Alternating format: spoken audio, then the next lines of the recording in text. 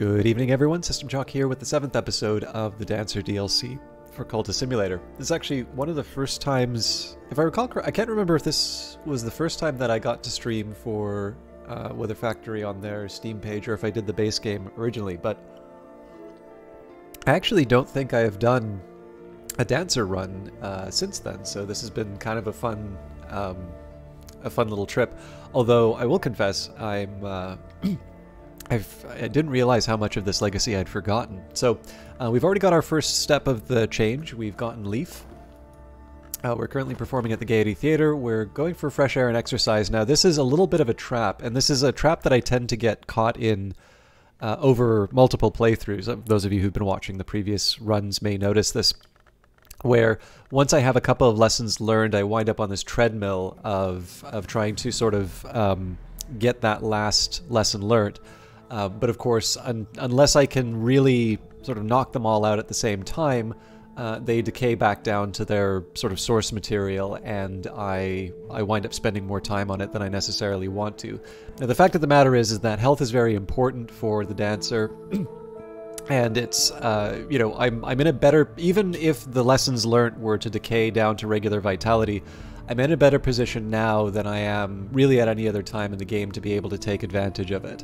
And more importantly, unlike Reason and Passion, which have material that you can get a lesson learnt from, so the collection of essays and the collection of poetry will give you either an erudition or a glimmering lesson learnt with which you can sort of open those and more or less assure that you're going to move the level up. You know, your physical form requires, you know, you have to do the exercise. You need the well, sorry, that's not entirely true. Supernatural means can also help you, but much like real exercise, if you just simply wait for supernatural means, I suppose actually much like writing too, if you just wait for inspiration, you will probably not, you'll probably not realize the peak of your talents. So, Season of Ambitions coming up. I think we already covered this in the previous episode, so this will generate a restlessness which I may not be able to work with because we will be dealing with Lord Timothy Monday before too long. I'm recovering from fatigue. That's just the usual routine that I'll do to try and keep my health ready to go. It is a little bit of a drawback because it is preventing me from going to the wood, but I do like being able to just trigger more hard events. And then finally, we're adding to our library. One of the reasons I'm doing this is I think the expeditions, with health were taking up too much, taking up a health card for too long. So I decided against that. We'll see whether or not that turned out to be a good idea, though. Excuse me. All right, The Humors of a Gentleman. I like this one. I don't know why. Like, there's some texts where I just really like the writing for them. There are other texts where it's just the idea of them, and The Humors of a Gentleman is one which I don't know, I just generally think fondly of. It takes time to sort the gold from the dross, the wheat from the chaff, the blood from the water. If I buy enough books, I will find something interesting.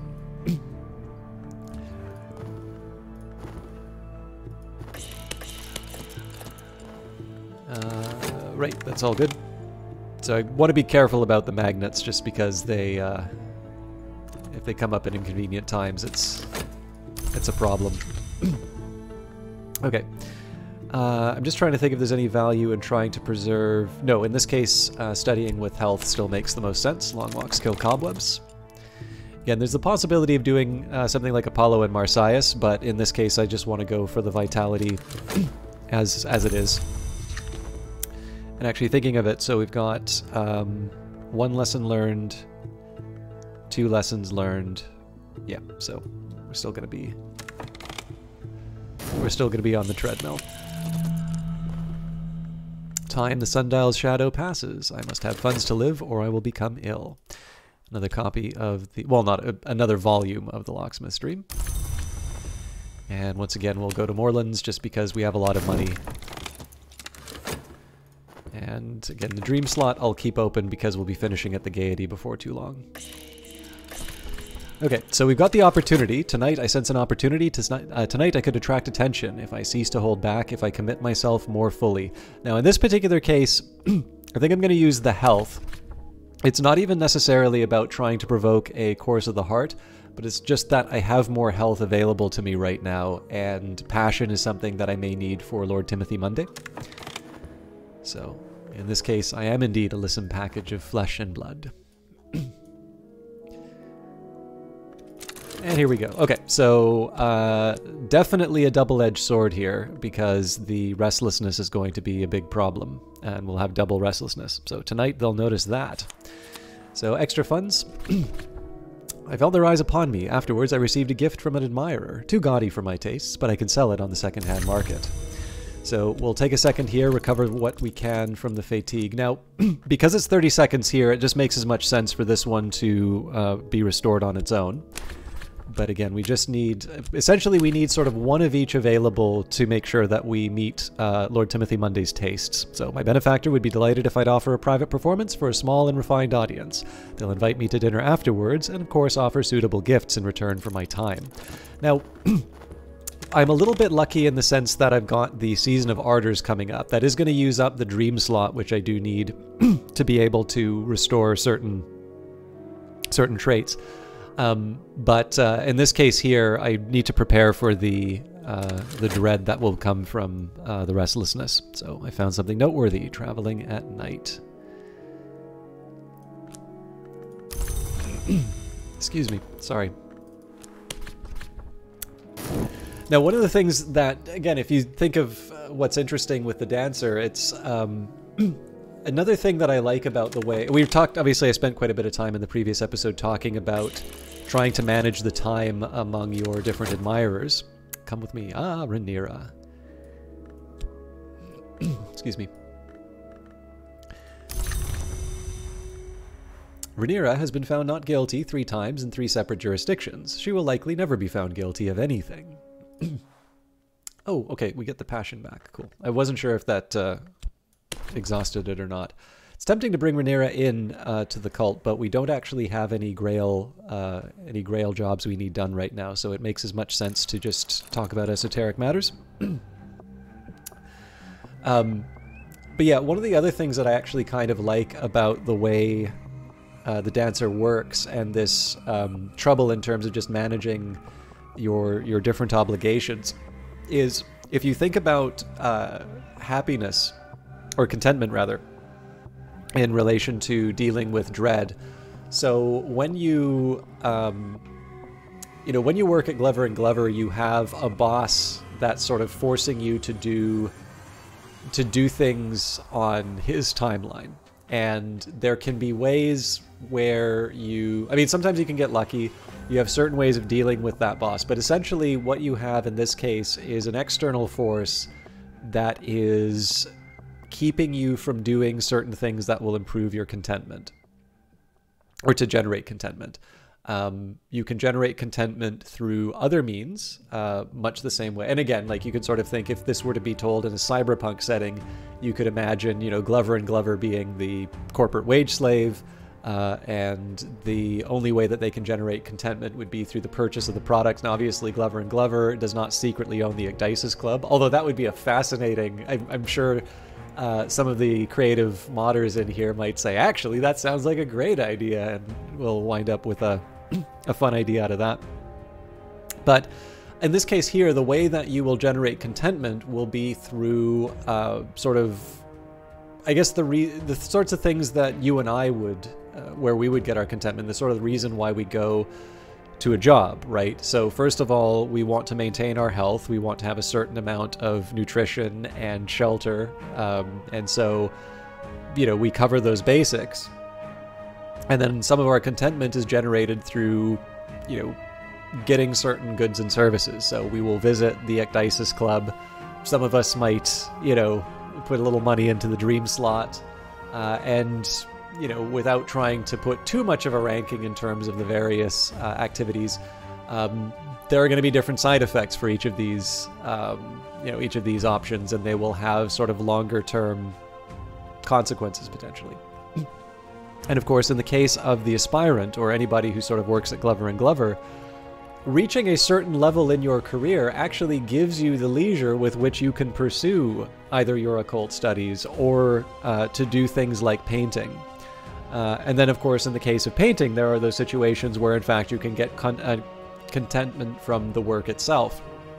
What I find so interesting about the dancer, and again, this sort of speaks to these kinds of professions, which is that there isn't necessarily an external force that's forcing you to avoid activities that generate contentment. So, again, everybody has the option, again, much like we do, today. As long as you have a certain income, you can buy a video game, you can buy a book, you can, go to a park. I mean, parks are, at least where I am, free. But I'm thinking, something like an aquarium or that. Basically, when you're at a certain income level, and these are the people I'm talking about in terms of Cultist Simulator, these are the options that are kind of available to everyone. But obviously, you're not going to get very far in the game, and I'm assuming also in life you're maybe not necessarily going to be all that satisfied if your existence sort of is just covering what you need to be able to go and buy the next product. You just kind of keep flipping through the channels until you hit retirement, and then maybe you finally do all those things that you wanted to do. That is incidentally one thing that doesn't seem to be present in Cultist Simulator until you go into the Exile. The Exile has a force that is chasing you, and so as a consequence, the passage of time really does sort of force you to keep going on the move and keep making progress. Whereas in the case of the base game, there isn't, like, the game doesn't age you, and so you don't have some sort of a timer to sort of you start generating decrepitude after a certain period of time as you get older.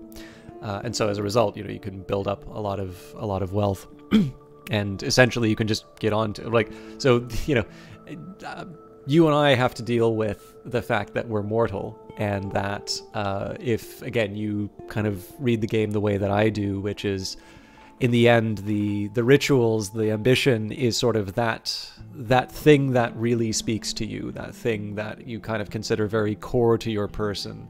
And again, if you want to kind of get platonic about it, it's that brilliant idea that you will make manifest into the world, or whatever you want to read it as.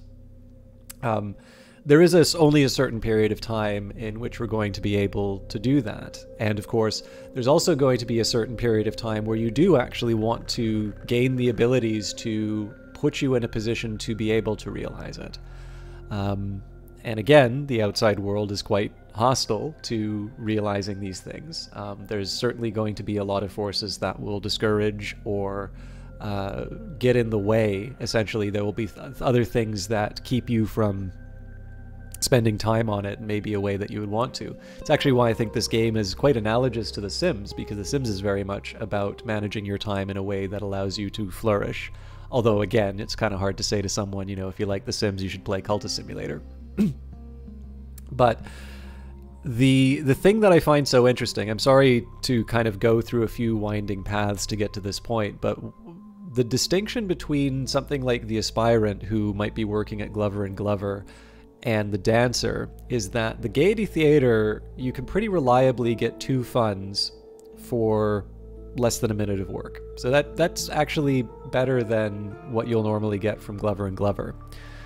And it's not the timer on Glover & Glover, or on the contract at the Gaiety, right? The Gaiety will allow you 2 minutes, and if you want, you can go paint. You can really do whatever you want with that work slot to generate your contentment.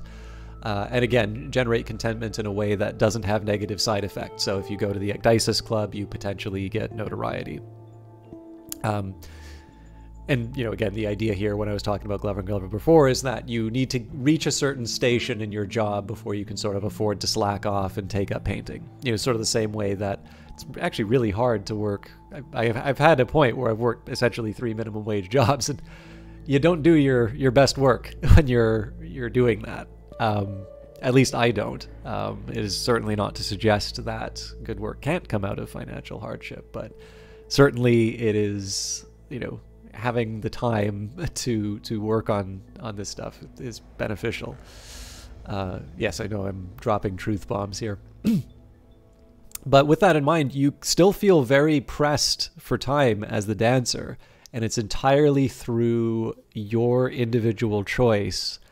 You know, how much do you want that extra money from the benefactors? And of course, the benefactors are a temporary state of affairs. They are going to want more of you, and maybe more than you're willing to give up. And so if you let the contract at the Gaiety go away, you can actually wind up in a really tough spot. And so there's lots of forces that will make you want to stay in the work slot. And I didn't want to spend a lot of time. I know the last couple episodes I wanted to spend a lot of time talking about what's going on behind this, but there's actually there's a very specific thing that I think about when this comes up in this game. It's actually something I've felt since the first time that I played the Dancer. And for a while, I worked in the film industry. I worked in the camera department. And even though it's a union job, it's one where you are responsible for finding your next job. And for a very long time, I did well enough. Like I was able to get the next job. So in this case, I was always sort of looking for what that next gig might be. Generally, if you're on television, you make a little bit less money, but there's that stability of a longer period of time of production. And then, of course, if you're working on features, then once the feature's done, you're not going to be in the editing room. That's somebody else's job. At least if you're in the camera department. Obviously, if you're a lead in certain positions, you're going to be sort of going through post-production as well. But for me, sort of, I guess, for lack of better information, like, this is a foolish belief on my part, but like, I was always worried about, if my name wasn't out there, the opportunities would dry up and I would find myself in a position where I would want to work and couldn't. And so I would always be looking for the next job, and I was always able to find it. And what this meant was that there were years that went by without ever taking a break. It essentially had to be a holiday, like that there was no production happening. And eventually there was a strike, and that was where I took my first break involuntarily. And what happened to me was I had found out that I sort of wrapped myself up so much in that job. It was nice to have some time off, and then I realized there wasn't really a whole lot there. Like, if I'd sort of defined myself through that job and the job's sort of taken away, there's there's a very reasonable question you ask, well, is this it? Like, is this all that I am? So that did ultimately lead me. I did work a little bit after that. It'd be nice if I could sort of give it as a nice tidy package of a story, but life is complicated, right? So you kind of dip your toe into one thing and then you move back, but it was ultimately kind of the beginning of the end of my film career, and not because, the work never came back. The work certainly did. But it's actually something that when I play the Dancer, that's a time of my life I remember a lot. And it's, again, specifically because there was nothing ever really telling me I had to keep working like that. And yet I always sort of felt in the background that there was that, I just needed to trip up that one time, and the bottom would fall out, and I'd essentially be facing unemployment. And so that's ultimately, and you can see it reflected in my gameplay, right? In the end, I try to make the most of these professions, and as a result, the Dancer ultimately does not spend the time on the things that will make them a better person. Sorry if that's oversharing, but I don't think I've ever actually mentioned that detail on the Dancer before. All right. So this lesson learned's going to decay no matter what. So let's grab the two older vitalities. We'll turn that into a lesson learned. Essentially, I only want to do this when one of them is about to be lost completely. And the same self, I'm no further along my path of change. In the movements of the secret forms, I must find my lesson. I do rather wish they would put the change back where they found it. Okay, this one I might let fall to dread, but we'll see where it goes. Ah, the light, the dark. Alright, so it did say old and happy far off things originally, but for whatever reason this has turned into the light, the dark, and so as a result I don't need to worry so much about the restlessness. So what could I be? What could I be if I could be not this? So this would normally be an entryway to leveling up my passion, but clearly I want to work on my my health first. So now I'm not going to bring this health into the dream slot. That doesn't make any sense. We'll just wait for the next case where I'm tired, and then we'll move on. Again, I could try going to the Mantis, but that's not quite where I want to go. And we have the Season of Sickness coming up, so I may need to sacrifice some of the vitality to cure myself. But I may be in a position where I want to spend the funds. In that sense, I can see the funds as just being not exactly generating a vitality, but avoiding the loss of vitality. It'll depend on how far we are on this path, though. Alright, tonight my benefactor will prefer to see me in something new. I should buy something quickly. Okay. There it goes. And we have found the War of the Roads, 1450 to 1580 Censored Edition. I've never actually seen the collection of all the books from Morelands in one stack. Normally I read them as I go. This is really interesting.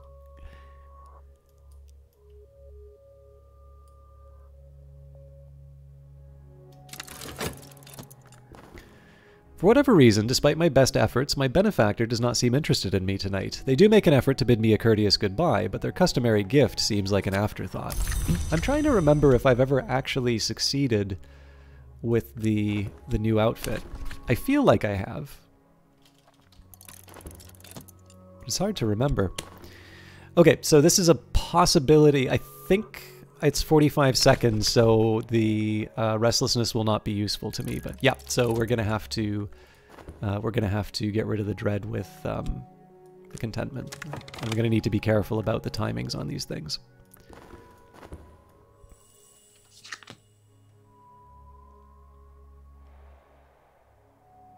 So I believe this vitality will expire soon. I need to be careful.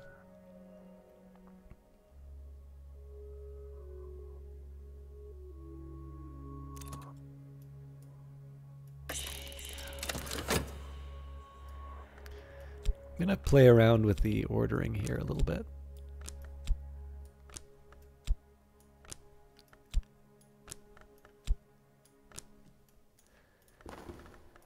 Alright, the Victory of Crowns. I think that's Arun? Yeah. Takes time to sort the gold from the dross, the wheat from the chaff, the blood from the water. If I buy enough books, I'll find something interesting. Oh, that's really interesting to see it move between the two. Alright, I am refreshed. Okay, so I gotta think a little bit about how I'm using the dream slot. I think I need to kill the dread right away. I remember I was different before. Yep. And I'm ready to grow stronger. Use this lesson learned with your strength skill. So, again, with the strength skill, we only have the 2 lessons learnt now, and we've got 1 vitality expiring. So in this case, back on the treadmill, we'll combine these 2. With luck, we'll get a Course of the Heart. But the purpose of the lessons learned is basically just to try and preserve something. It's not that I want to do it. All right, tonight I sense opportunity. Tonight I could attract attention if I cease to hold back, if I commit myself more fully. I'm a little, well, nope, the reason got picked up, so in this case we can't afford to put the passion in. I'm more than a listen package of flesh and blood. And again, the glimmering probably is going to be lost. I just don't see how I can make this all work. Tonight they'll notice that. I felt their eyes upon me. Afterwards, I received a gift from an admirer. A little too personal for me to feel comfortable, but I can sell it in the second-hand market. Oop, nope, we're not going back to the Gaiety. We need to go to a private engagement. My benefactor would be delighted if I'd offer a private performance for a small and refined audience. They'll invite me to dinner afterwards, and of course offer suitable gifts in return for my time. I'm moving on, Miss Moreland informs you. My stock is largely exhausted and the Suppression Bureau are taking an interest, so it's goodbye. This last book is nonsense, but I've tucked some interesting papers into the back, as a thanks for your custom. So, conveniently, we've got a higher level moth, a wood whisperer. Lie awake and listen. The wind speaks in the branches. The house cries out in its sleep. These are the roads that chaos rides. Speak this over a corpse in a rite with winter influence present, and the corpse will rise. Okay, I think I'm going to change my lore a little bit. There's not much I can do with the health right now. The dream slot's going to be occupied for a while.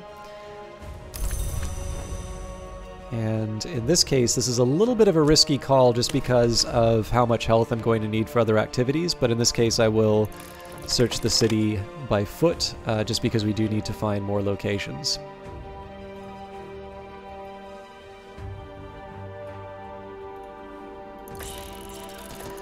Okay, and as tempting as it is to use professional muscle to get rid of the weary detective... Oh, that's the gap that I didn't identify. We'll resist the urge for now.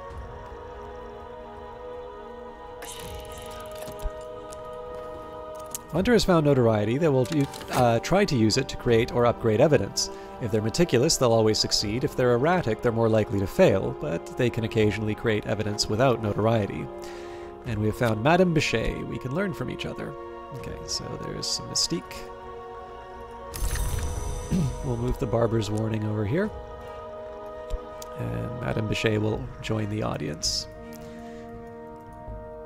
Okay, so I have a couple of options available to me. I think I'm still going to talk about lore. Now, there is a question as to whether or not I want to use the higher level or the lower level. I am a little worried about the risk of the restlessness, but given the fact that we did get a glimmering from the last Old and Happy Far Off Things, I think I'm going to try and test this and see what happens when I throw a little bit more moth in. It's also worth saying I might want to try another performance at the Igdisis Club now that we have a higher level moth, but I will I'll maybe save that for another time. All right, the sun still moves, the wind still walks. My journals are the labyrinth clue. So I've got 9 seconds before the affliction goes by. In this case, I am going to, I think I'm going to wait. I'm going to use my vitality, and I'm going to keep my vitality, and I'm going to spend money. Again, I'm just viewing that as a chance to generate more vitality. We are at a point where we're potentially going to be losing one, so we will combine these two into a lesson learned. And we will hope for a course of the heart before too long.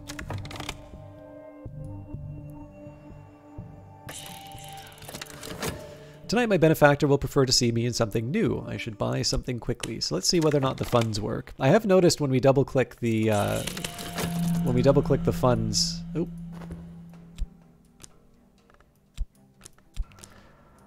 Not sure if there's a better way of doing this, but...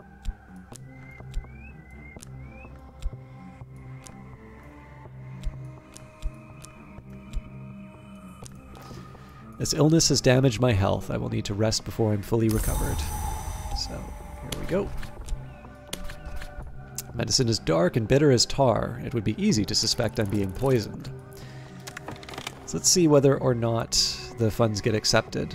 Actually, here's an interesting... Okay, yes, so it does register.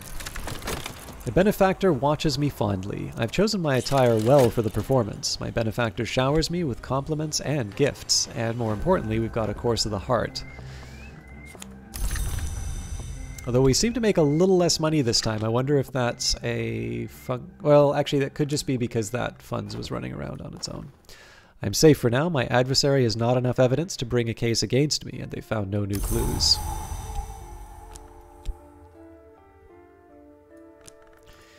Okay, back to the Gaiety before we lose the job. We could probably visit Lord Mundy, but again, the Gaiety has a slightly shorter timer, and I'm trying something here where I sort of deal with the kind of the most urgent fire. The stage awaits hot and clean and bare and bright. If I move the moves and step the steps and do what is required, they'll pay me. Okay, I'll move this health up. Normally here the health would be going into the dream slot, but we're already recovering a health through money. And my original hope was to try and get another level of... Oh, better not. I must be careful of the company I keep. So my original hope was that we would be getting our next level of strength, but didn't quite turn out that way, so that will probably be our ambition for next time. The other thing that I want to try and do is find the auction house next. So the gaiety doesn't require my attention, so we will search the city again. And yeah, I mean, if we generate a Course of the Heart, so much the better. I can obviously send out followers to look for locations, but in this case here, I want to be slamming the verbs with as much heart aspect as I can. So, as always, thank you very much for watching. I hope this wasn't... I know the side discussions are usually... You've all been very kind about them, and as always, I do appreciate comments. But I wanted to, I should take a minute here and just say, you know, I know for some of you, you don't necessarily care for the personal anecdotes. But I suppose the best I could say is feel free to share your own kind of hooks or connections that you make with the game. If maybe you see it in a different light.